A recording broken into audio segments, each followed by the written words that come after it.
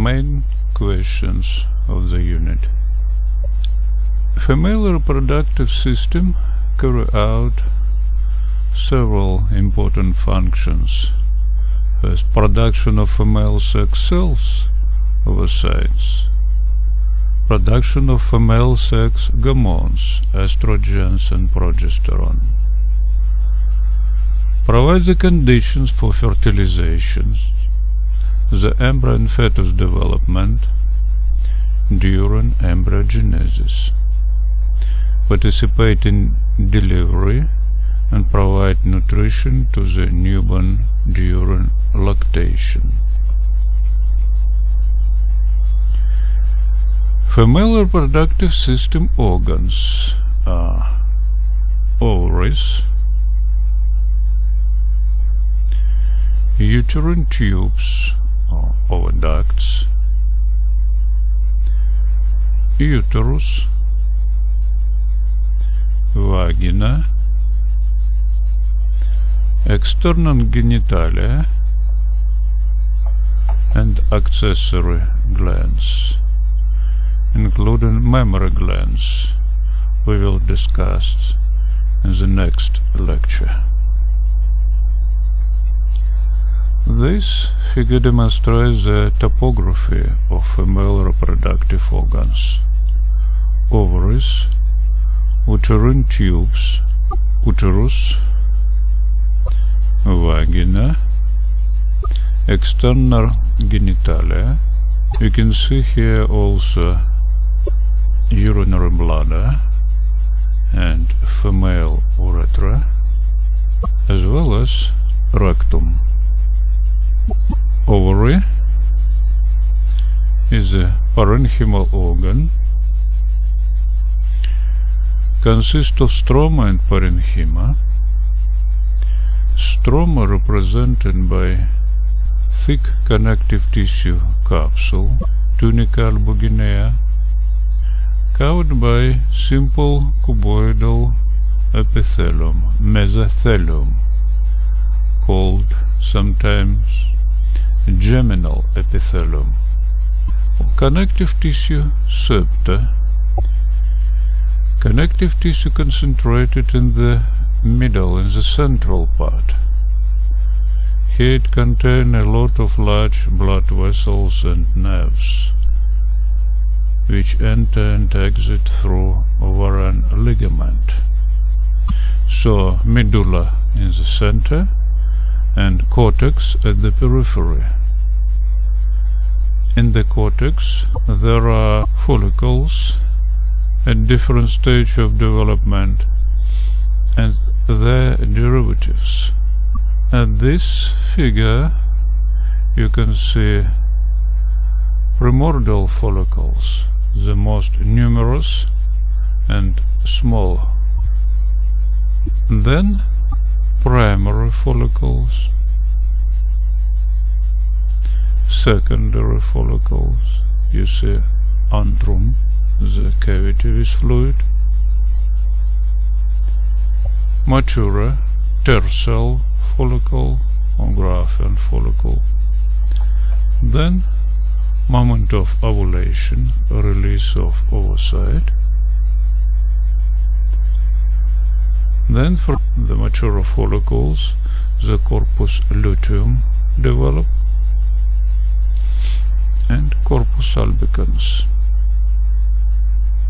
So, some more details about follicles. Primordial follicles located in the cortex just under the capsule. The most numerous follicles up to 400,000 in a newborn girl. All of them developed in embryogenesis. Here's a capsule and primordial follicles. Here the capsule, covered by geminal epithelium. In the center of primordial follicle there is primary oocyte. Its nucleus, nucleolus, and cytoplasm, covered by simple squamous follicular cells. Primary follicles appeared after birth. They are awakened follicles. They covered by simple cuboidal epithelium. The primary oocyte is growing. Cuboidal epithelium cells contain round nuclei.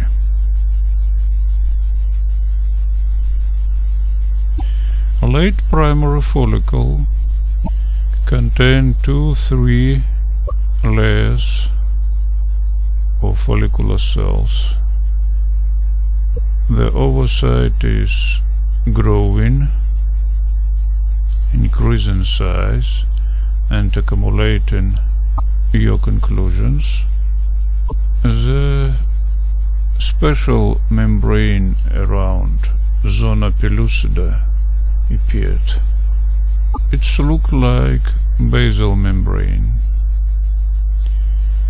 but no fibers, only ground substance, proteoglycans and glycoproteins. Around follicles, connective tissue erect, and connective tissue membrane called theca appeared. Secondary follicles appeared only sexual maturation, and then in the beginning of every ovarian cycle, from primary follicles appeared up to 20 secondary follicles, which grows quickly. It called large growth. It continuing about 2 weeks up to the middle of the ovarian cycle. In the secondary follicles, follicular cells continue to proliferate intensively and appeared many up to 10 layers of follicular cells, and they start to produce follicular fluid. Initially it appeared in several places, but later these droplets fuse together. The theca continue to grow and differentiated, and 2 layers, inner and outer layers, appeared. Inner layer contain numerous blood vessels and endocrine cells. They called thecacytes. They secrete the precursors of female sex hormone estrogens, which produced by follicular cells and released into the blood or initially accumulated in follicular fluid and then diffuse and enter the blood. Primary oocyte is growing very quickly and became more than 100 microns. Yolk inclusions accumulated, and at the periphery cortical granules appeared. Zona pellucida became much thicker. Usually only one of the follicle reach maturity, called tertian follicle or Graafian follicle. These follicles reach the size 1 or 2 centimeters. A lot of fluid follicular fluid accumulated inside. This fluid pushes the oocyte to the periphery, and this structure called cumulus oophoricus, like heel, contain primary oocyte. It reaches the maximal size up to 150 microns, the largest cell in the body. The most pronounced zona pellucida, and these follicular cells, their processes form the corona radiata, and other follicular cells at the periphery called granulosa cells, and together form the granular layer. Theca interna and theca externa outside. This picture demonstrates all type of follicles: primordial follicle, primary, secondary follicle,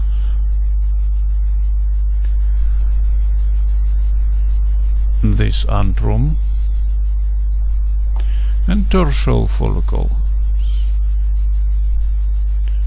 this cumulus oophoricus. Everywhere is primary oocyte, this tetraploid set of chromosomes. Their cells are rested in prophase of the first division of meiosis.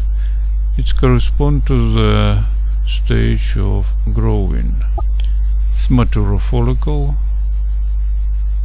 primary oocyte, zona pellucida, corona radiata, cumulus oophoricus, follicular fluid, granular layer, and theca interna and theca externa. This is cumulus oophoricus at high magnification of microscope, primary oocyte in zona pellucida, and you can see the processes of follicular cells which go through zona pellucida and connected this cytolemma of the oocyte, and feeding it, help to grow, help to exchange of substances, because it's too large for independent growing, because no blood vessels inside follicular epithelium, blood vessels only in theca interna, distantly. 3 oocyte membrane visible under electron microscope: oocyte cytoplasm, cytolemma, somewhere here, zona pellucida, it's here, follicular cells, these processes, it's corona radiata, cumulus oophoricus under scan electron microscopy. The visible surface of cumulus oophoricus, follicular cells. After freeze fraction, some follicular cells, some corona radiata removed, and you can see primary oocyte. If you remove it, you will see the cavity of cumulus oophoricus with follicular cells. Ovogenesis It's development of female sex cells. As compared to spermatogenesis, it also contains phase of proliferation, growth and maturation, but no formation as in spermatozoa. Proliferation takes place in embryogenesis before birth. Small growth in ovary before sexual maturation takes place after birth. Large growth takes place after sexual maturation. It's continue 2 weeks in postmenstrual period. It's follicular phase of ovarian cycle. Third phase, maturation, start in ovary and finished, continue in uterine tubes. It starts just before ovulation and finish after fertilization. And its duration several hours. As a result, every month, every ovarian cycle appeared only one ovum as compared to billions of spermatozoa. This slide demonstrates techocytes, endocrine cells located in theca interna. They stand in yellow schematically. Under the luteinizing hormone, they produce from cholesterol androstenedione, androgen, similar to male sex hormones, but it doesn't enter the blood, but diffuse through the basal membrane to follicular cells, which convert androstenedione to estrogens using the enzyme aromatase. Estrogen diffuse into the blood or initially accumulated in follicular fluid and then slowly diffuse into the blood in theca interna blood vessels. So you see here the ovary, medulla and cortex, primordial, primary and secondary follicles, and tertial follicle.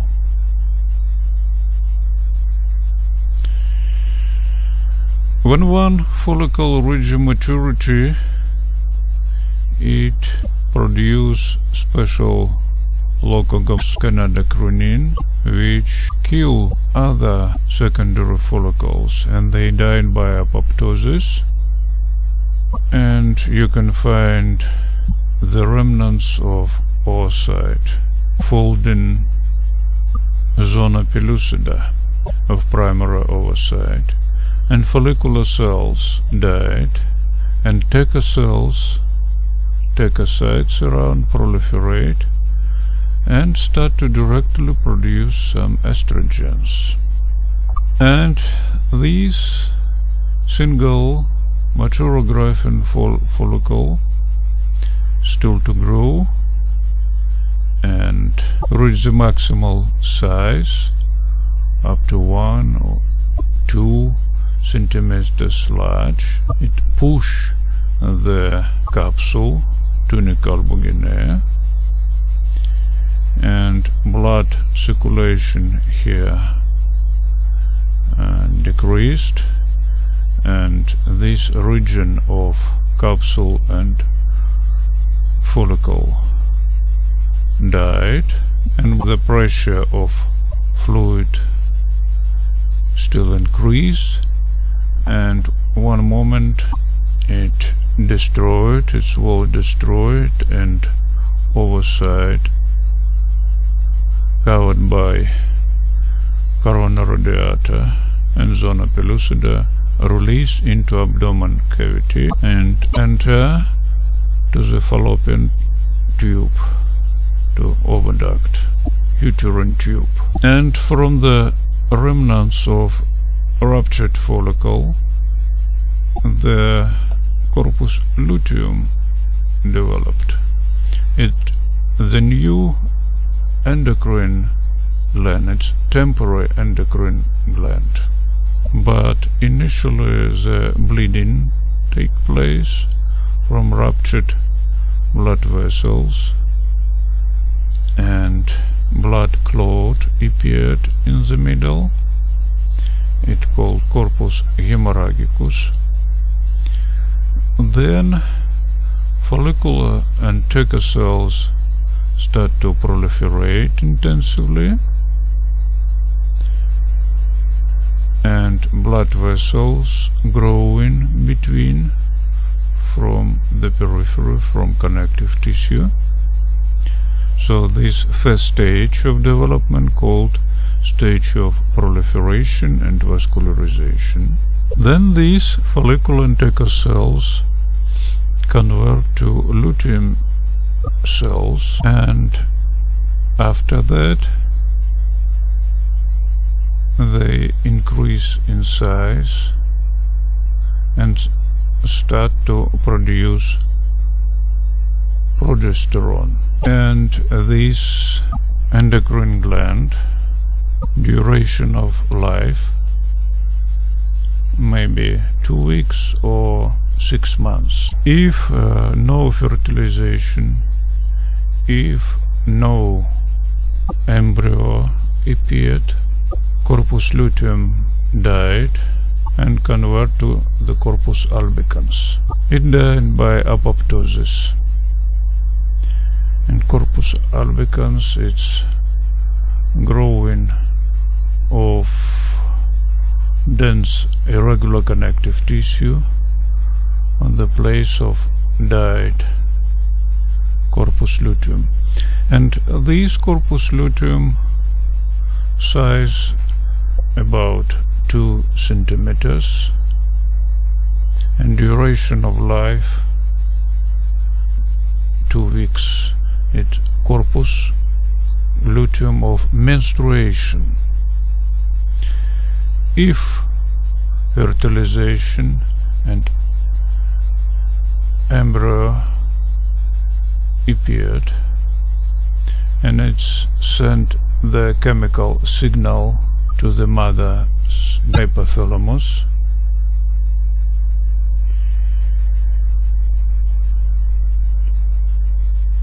corpus luteum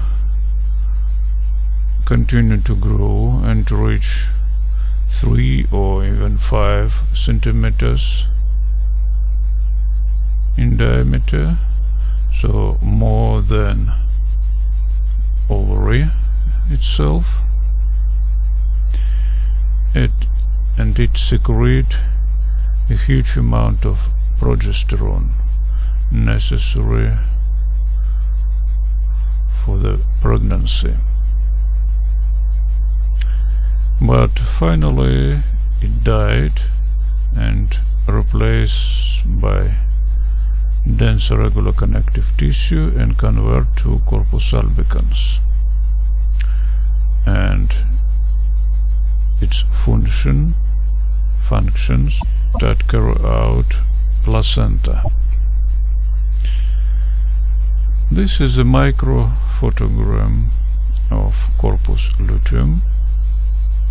You can see large endocrine lutein cells in usual preparations, stained by gamma-toxylin and azine, for example.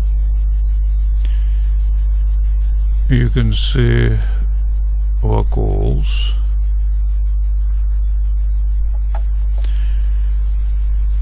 because progesterone is steroid hormones, lipid in nature, produced from cholesterol. So it's also diluted, these inclusions, secretory inclusions, diluted in organic dissolvents, like any lipid inclusions. Corpus albicans is dense irregular connective tissue, contain few cells, contain a lot of collagen fibers bundles going in all three directions. So it's look like typical rupture, which appeared on the place of any defects in the body. Ovarian cycle, the cyclic changes in ovary. It regulated by hypothalamus through the hypophysis. And anterior lobe of hypophysis produce three gametes: follicular stimulating,